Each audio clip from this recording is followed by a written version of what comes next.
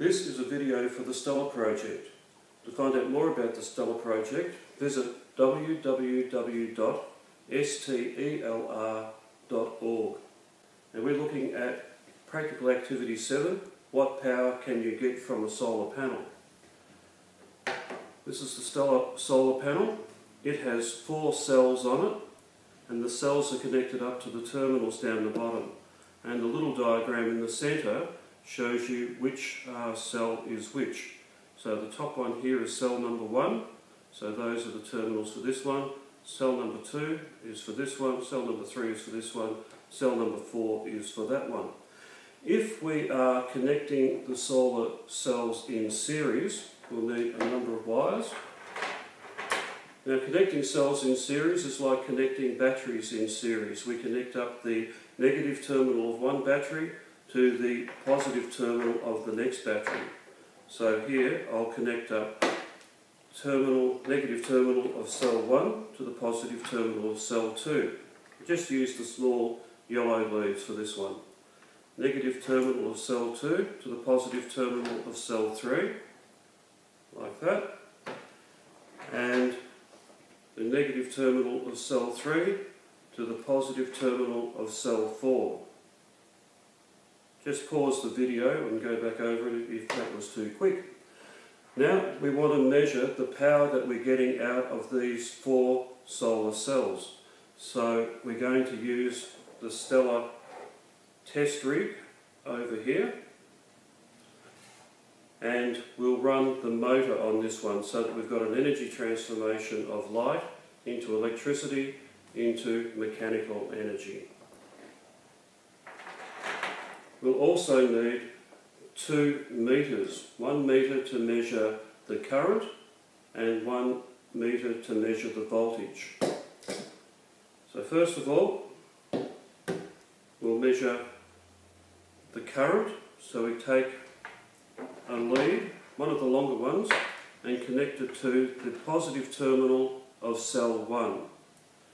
And that comes into this terminal here on, I think it's the right, which has got V, ohm and milliamps on it. So we connect that into there. Then we take another lead and put it into the common, the centre terminal of the multimeter, and we'll connect that to one side of the motor, it's over here, and then we'll go from the other side of the motor back into the negative terminal of cell number 4. So when light falls on the solar cells, a current will flow out from the positive terminal of cell number 1.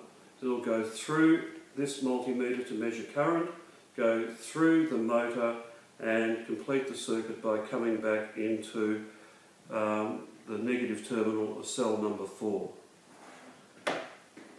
On the multimeter, get these cables out of the way, turn the dial around to the amp scale onto 200, and hopefully that's showing something at the moment, about 0.7. I dropped it.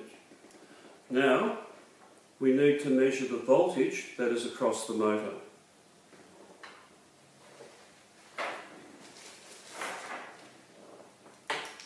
So we'll take a lead and put it into the volt ohm milliamp terminal, and the red one will go into one side of the motor. Then we connect the black lead into the common and put that onto the other side, and this time we'll go around here to the volt scale, turn the dial around, and 2 will be a good scale for that. Now you can stand up the solar panel by using the little foot on the bottom. Stand it up like that, face it towards the lights, turn on the lights like that, get them nice and close in, give the motor a little touch to get it going. And for this one,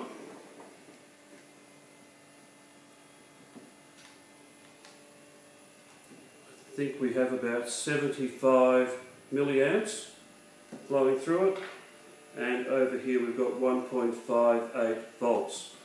When you note down your results in your book, you multiply the milliamps times the volts, and the answer you get is the power in milliwatts.